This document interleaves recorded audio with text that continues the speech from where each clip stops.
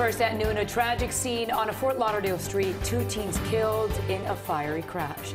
We've learned the 2 victims were students at Pinecrest School in Fort Lauderdale and were set to graduate this month.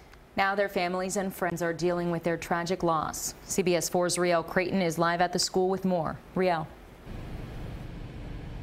Well, Lauren and Maribel, I did speak briefly to one of the victims' families, Edgar Monserratt's father, by phone. As you can imagine, the pain for them right now is indescribable, but there is really utter devastation for this entire community.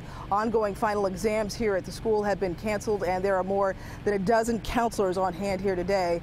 The school's president telling us that these were 2 popular seniors who were just 2 weeks away from graduation.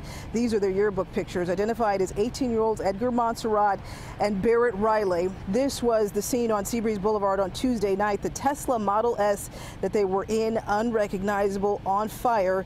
The 2 of them were trapped in the front seats, unable to get out. Their backseat passenger, identified as another 18-year-old, Alexander Barry, survived but was ejected from the back seat.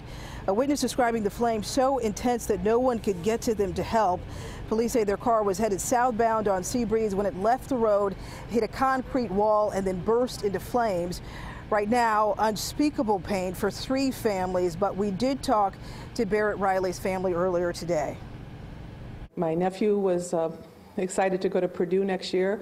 He was accepted and going to engineering school. He was a quiet, wonderful boy. He didn't smoke, he didn't drink, he studied, he looked forward to a great life as an engineer.